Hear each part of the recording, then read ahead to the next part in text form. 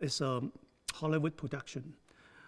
And I think Zhang Yimou Ta did a very good job because it's hard for anybody to present the Chinese traditional culture. It's hard for us to find a balance. So he can develop his own way to present the Chinese traditional culture using Western framing techniques. I think he did a good job. Many, many years ago, Zhang Yimou tried to tell me that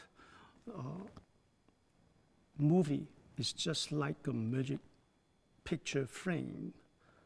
You know, inside the frame, anything can happen. Use your imagination. Don't limit yourself and let go.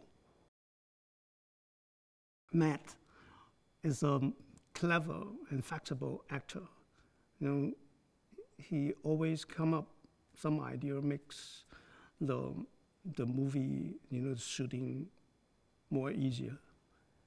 And Willem, he really like a teacher of mine. You know, he's trying to polish my performing and make me feel great in front of camera.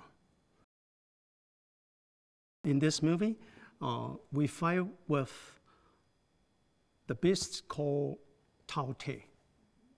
Tao Te. Tao Te is a symbol of greed. And the greed of Tao Te just want to, you know, reflects the human greed. And I think this is the most meaningful part for us. And we try to learn something from the movie.